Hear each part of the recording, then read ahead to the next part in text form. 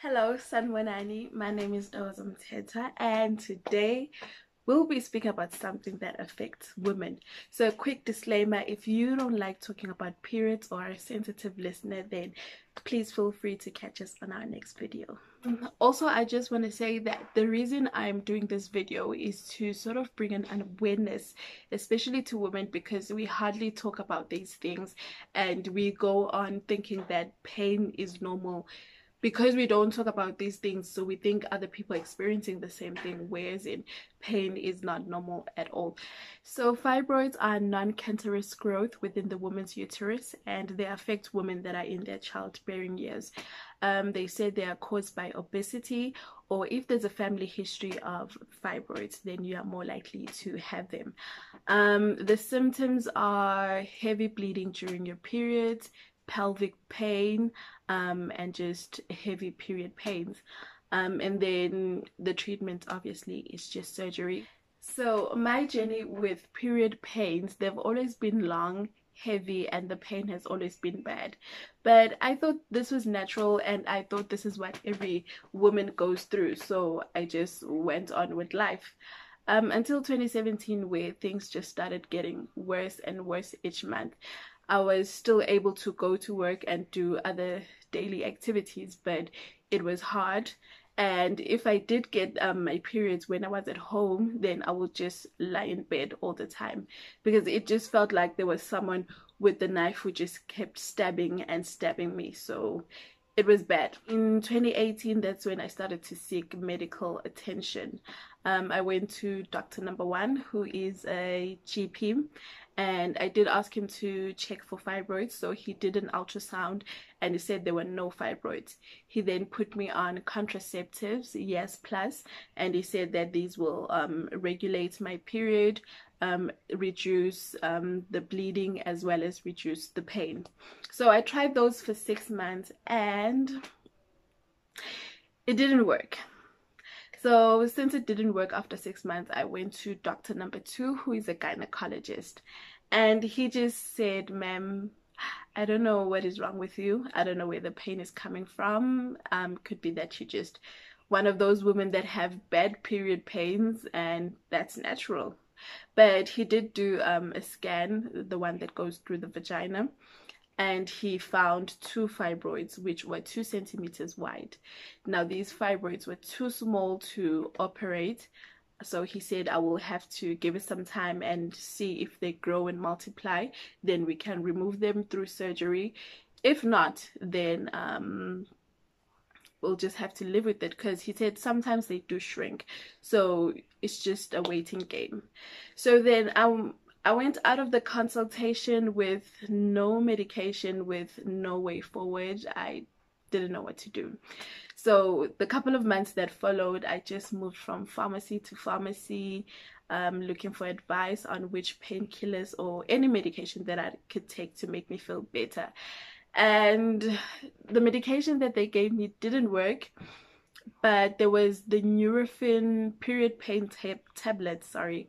Those did help me, but they only worked for 2 to 3 hours. So it means every 3 hours I'll have to take a tablet in order to just be okay and continue with life. Then I went to Dr. Number Three, who is a GP, and he sent me for some tests as well as some scans.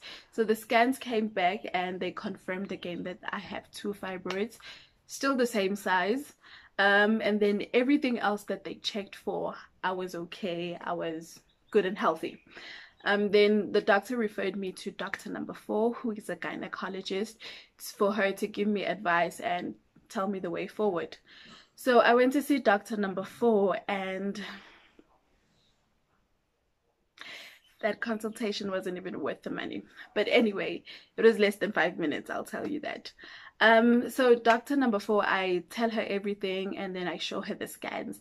She looks at the scans and she's like, oh, you have endometriosis. Endometriosis. Sorry. Yeah, she said I have that. And it can only be diagnosed through surgery, and there's no medication for it as far as I know. So you have to do surgery and they cut it out and you continue with your life. And then she did do a scan and she said she doesn't see any fibroids. So in that consultation, she put me on other contraceptives, the Clara, and she said that I must try those for 3 months and then come back. Think about having the surgery and then come back and tell her. I went out of that consultation and I wasn't happy. But I did try out the contraceptives that she had prescribed, and it got worse. It got worse. So the symptoms I was experiencing at this time, so the pain was consistent even after the periods. The bleeding was now longer. I had to change more compared to before. And then I also had some big blood clots during my period. And then obviously I had to miss work because of the pain being constantly there. And then I couldn't sit down, so it would be better if I lie in bed. So that was just my life, lying in bed whenever I can. And then also because the pain was constantly there, I had to stop going to the gym.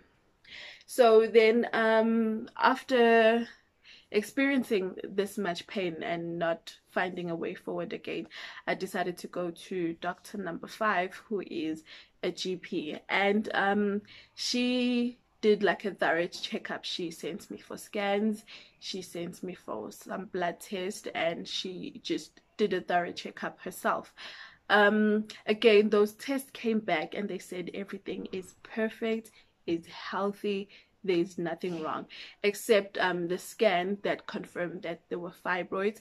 But then she said that the fibroids had multiplied and they had grown, and she was very worried at the rate that they were growing, that there will be more, because now once they start being big and they start growing to other areas, then it affects your fertility, and then they have to remove your uterus and then you can't have children.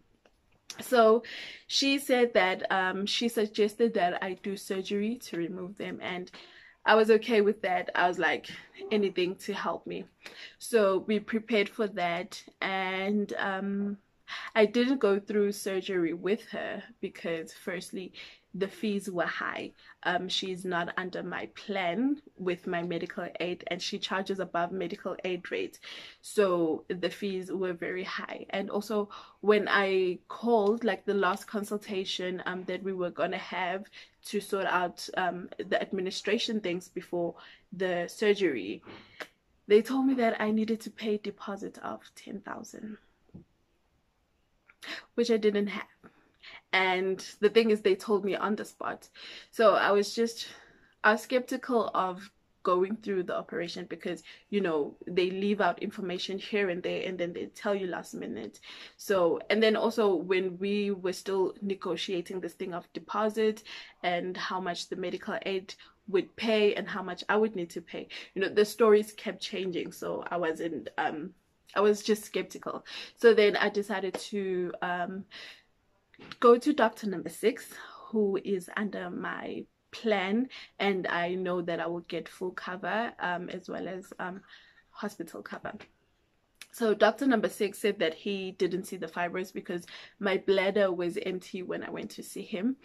But then he did, so he gave me some medication for the pain, and then he referred me to doctor number 7, who's a gynecologist.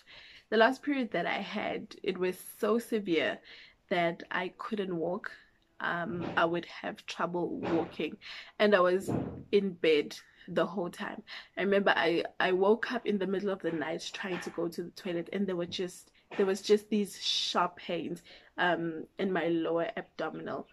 Then doctor number 7 did a scan, and again it showed the fibroids, and then everything else was fine, as well as the blood test. They said everything else was fine. Then doctor number 7, he suggested that we do a laparoscopy procedure, which is basically doing an incision in your belly button, just like a small one, and then they insert a camera so that they can have a look at what's happening in your organs.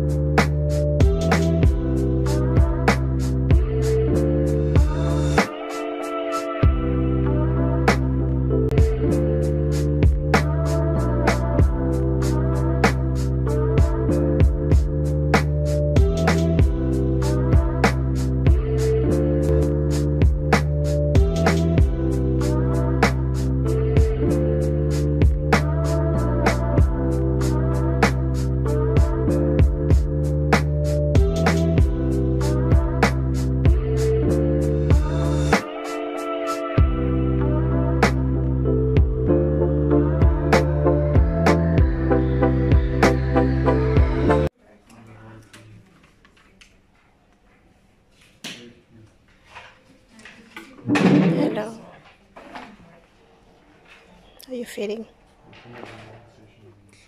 Sure. It's gonna get better.